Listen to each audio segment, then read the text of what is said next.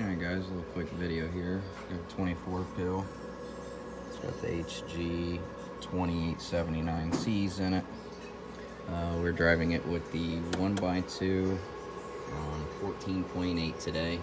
So I'll show you drive. 250 watt for RMS drive. I got 25 watt slug in there for reflect. So this will show the pass through. Audio. So we're putting about 225 RMS. It doesn't even move on the pass through. 5,000 watt slug for RMS. That's a 10 kW for peak.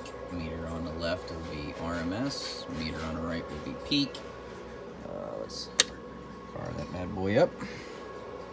Alright guys, so hopefully I can do this without it squealing. So 1400 watt audio. So 3,000 RMS, 7,000 PEP.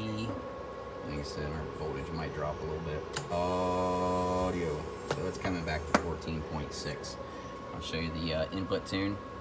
Audio. So about 7 watts on the input tune, which ain't bad. We can play with it a little bit and get it down. And of course the drive. Audio. About 225 RMS.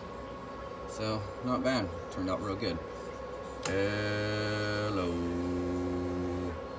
7,000 RMS, just shy of 3,000 PEP.